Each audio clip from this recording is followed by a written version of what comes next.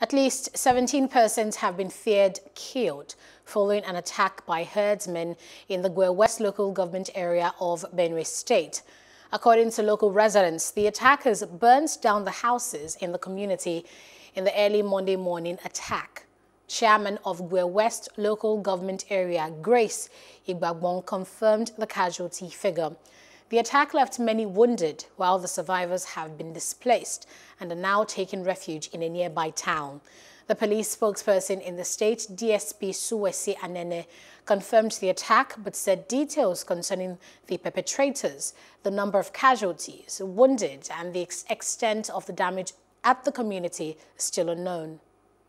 Farmers go about their businesses, but the Fulanis, they just come and provoke them and kill them away. The worrisome aspect of it is the security agencies here seems to be doing less than we expect.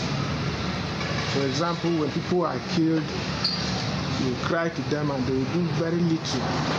The most they do is to escort us there, carry the dead bodies for burial. And so we are not satisfied with the actions.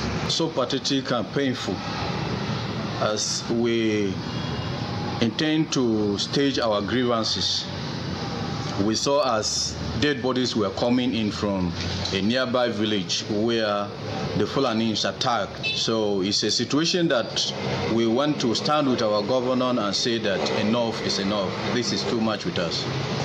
The solution on the side of the church first, we're praying to God that God should curtail the menace.